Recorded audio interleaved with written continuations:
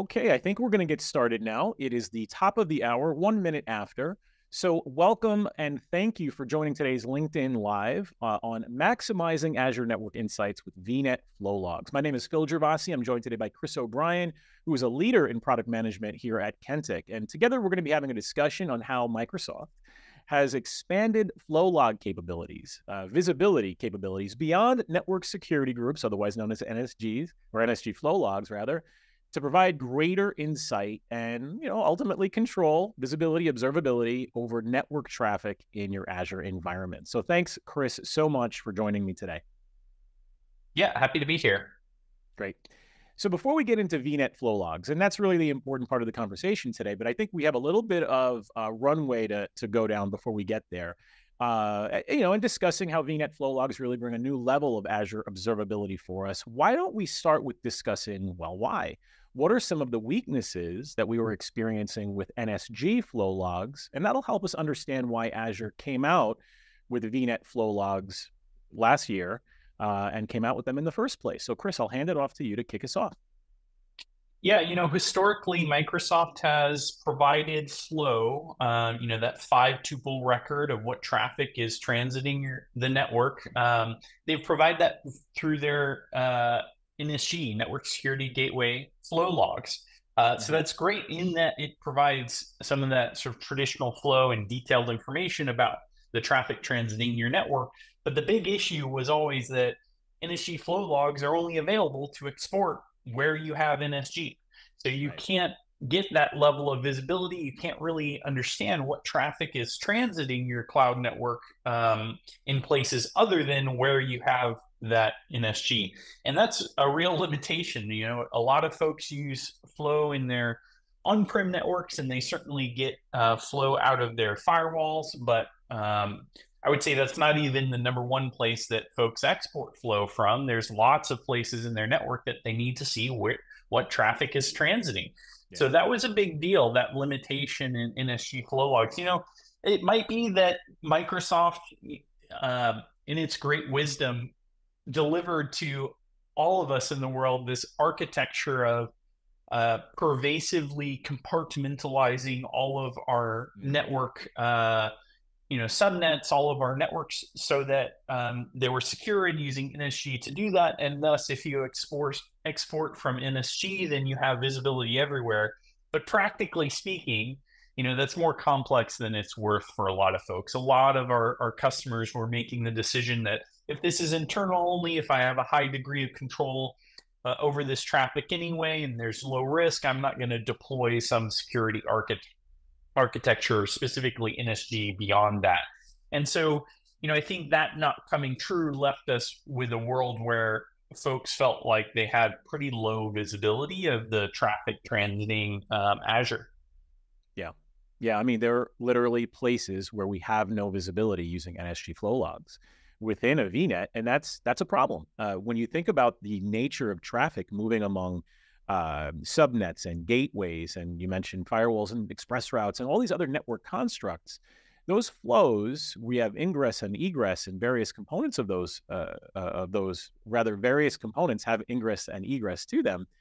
To piece all of that together and to understand a single application flow or a file transfer requires that we have visibility into all those components. I think that's probably one of the major drawbacks of NSG flow logs, is that we are lacking visibility into certain of those components that are just not supported, right?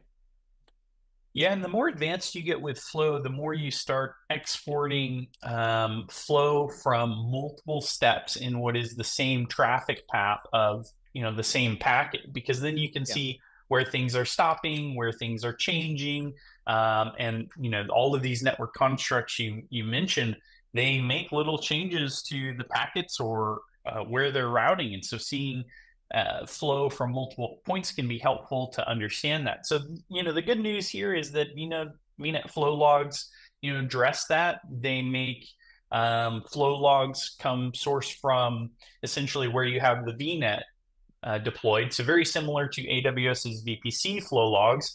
And VNets are just a much more fundamental and ubiquitous building block in Azure's networking, cloud networking. So now you can do flow log export from all over the place. And it really it feels much more now like you have a complete visibility from a flow perspective in Azure, where Azure was for a long time behind AWS on this. Okay. Do you have any specific call outs that you'd like to make about some advancements or some specific things that we could say add to this completeness that we were lacking with NSG flow logs that we do not now have with VNet flow logs? Yeah, like historically, one of the big challenges has been that you don't get bytes or packet counts with stateless flows. NSG wasn't providing that, and so you can now get that.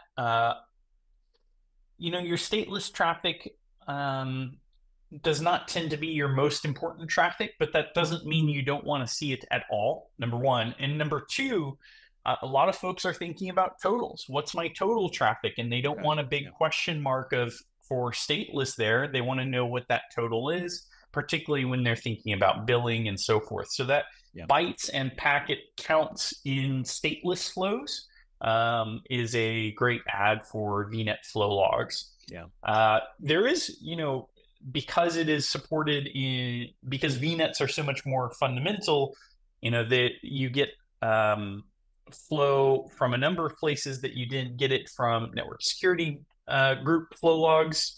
I think I said gateway. I said network security gateway. I'm not sure why I said that. Network security group flow logs. And that includes Azure's API management, as well as Azure's application gateway, their virtual network manager, their virtual machine scale sets. I guess scale sets were supported in NSG, but are also supported in VNet flow logs. VPN gateway, all of those that I listed, aside from virtual machine scale sets, were not supported in NSG, and they are now supported in VNet flow logs.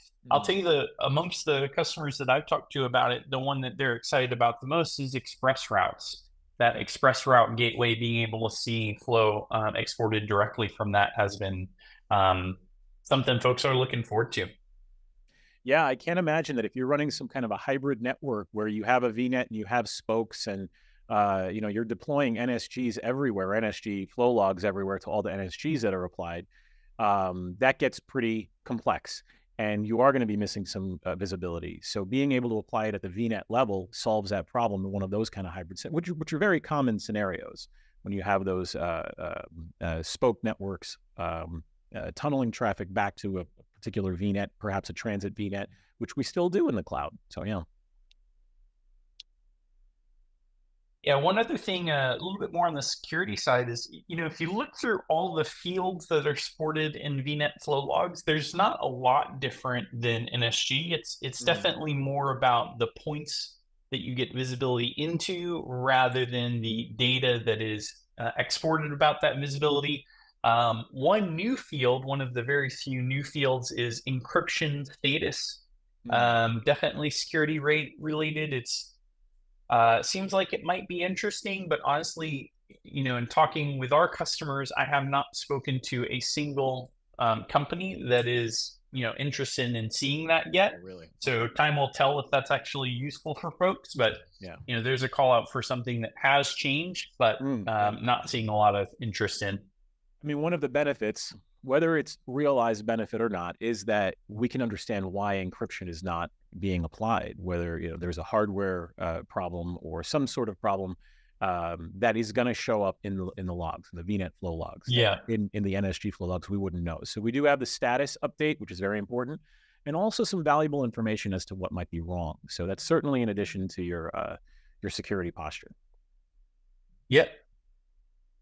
So why don't we move on to integration with third-party tools, which is not something that we really struggled with too much with NSG flow logs, but I would like to cover that specifically with regard to other public clouds as well.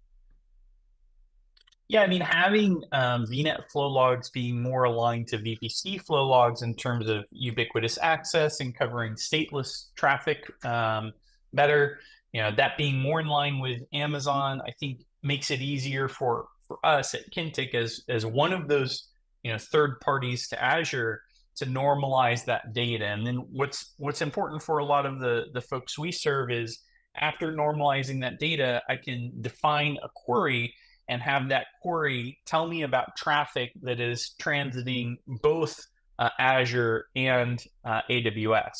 Right. And so, on the surface, that's interesting and can be valuable for folks performing those queries. I imagine that's true of many other third-party tools, that more Mm-hmm. consistency between the cloud service providers generates more powerful queries, and particularly cross-cloud queries in their tools.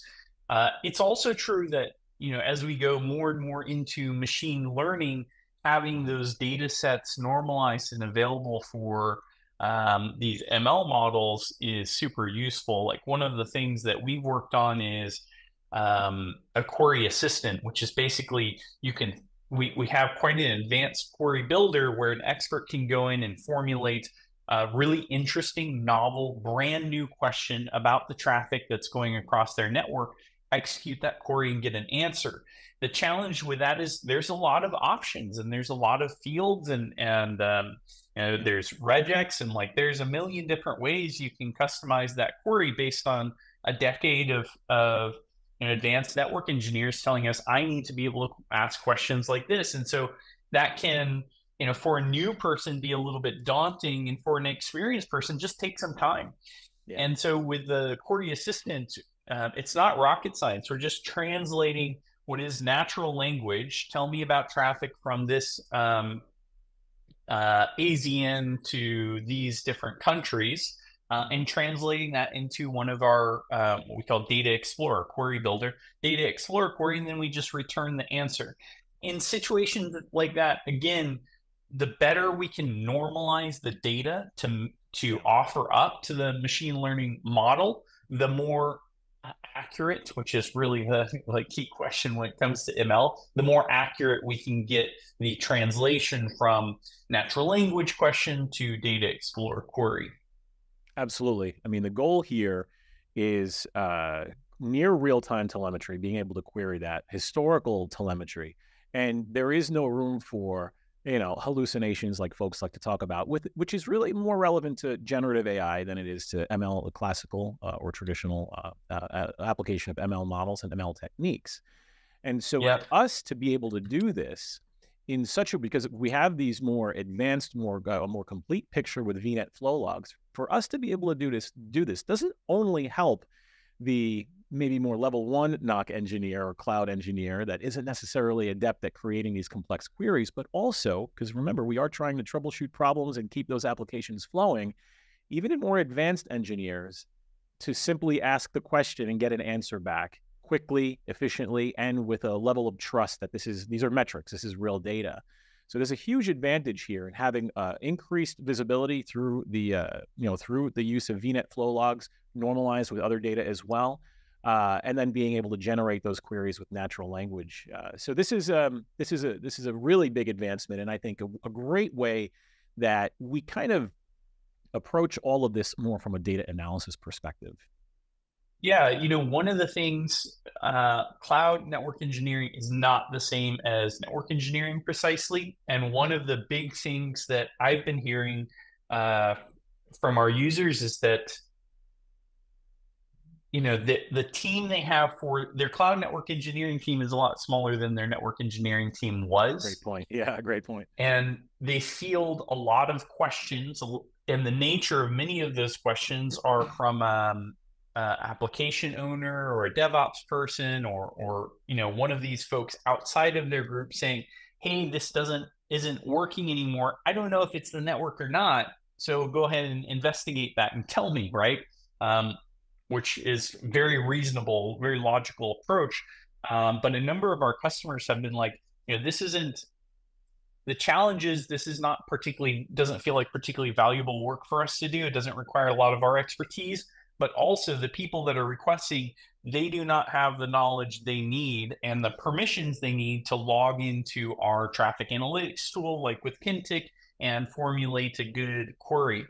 So we have a couple of customers now who have connected this query assistant functionality into, for example, Slack, so that someone can jump in, a non cloud network engineering team member can jump in and ask a question in natural language, Mhm. and can deliver the response to that question along with a graph showing the history or other visualization right Mhm. there in Slack. And you can do that with the cloud network engineering team still in the thread, so that they can keep an eye on that, make sure that the answer looks right to them, but not do this. You know, it's about democratizing that data. Yeah. Network engineers, and I think everyone knows how much value there is in seeing what traffic is going on. A great example of that is if you have a significant increase in a application that is popular and consistently used, that's a red flag, right? You might want to look into that. And there's a million of these cases where the network traffic is a bit of a litmus test of the application user experience. So I think AI and generative large language models particularly open the door to that democratization of traffic analytics.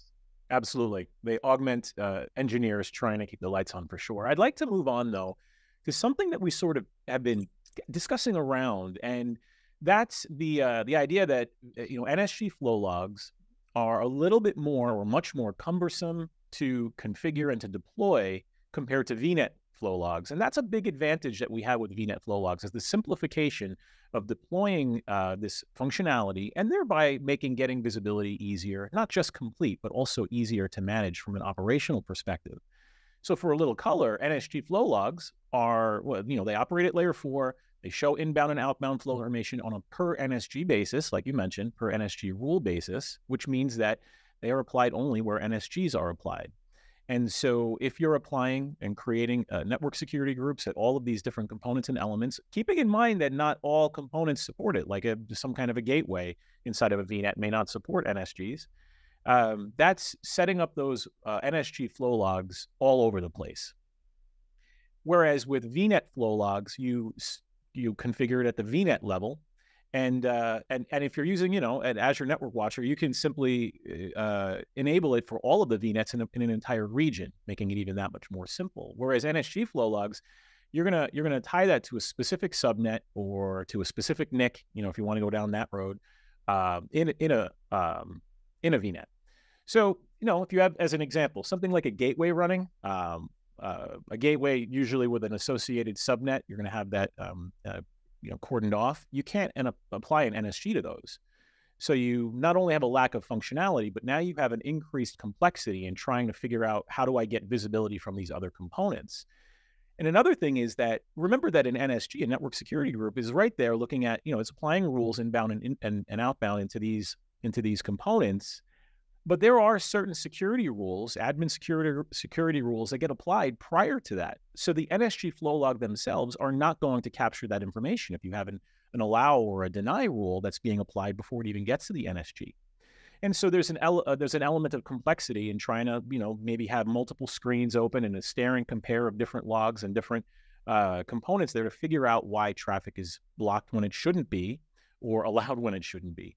Whereas VNet flow logs capture that information, and you have it all in one centralized location, making their deployment and then, of course, like just the operational usage much, much easier. So you're really you're creating and applying it once, and then solving a lot of those operational problems in one shot with VNet flow logs. So Yeah, totally. It's a better way to go about it for sure. yeah, and actually, I was going to ask you if you had anything to add on that note, or anything in general that we haven't covered today. No, I think we covered it. Just looking over my notes, I think we covered everything I wanted to talk about. Great, okay. So on that note, thanks so much for our audience for joining us today for this LinkedIn Live. It's been a pleasure, and thank you, Chris. And also stay tuned for future discussions, just like this one that we had today. So network observability for your public cloud environments. Today talking about Azure, but regardless of the public cloud that you're running, is a really big deal. It's a really big part of what we do at Kentik. So please visit our website, kentik.com/cloud, to learn more. You're going to see a ton of information there, like blog posts, demo videos, links to podcasts, a lot of really good information. So on that note, thanks so much for watching today. We'll see you soon.